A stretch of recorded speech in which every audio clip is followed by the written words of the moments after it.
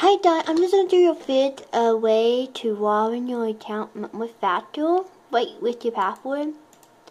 So, so here's your password, okay, and you just hold your mouse and do that. I press the white button, it'll say copy. You press that, and then you go back to video fitting, okay, and then you just press the white button and it'll say copy. I already had, yeah, it'll say this, and you press that button right here, and then bam, you password in, you press log in, and rolling, and then bam, you're in it so fast.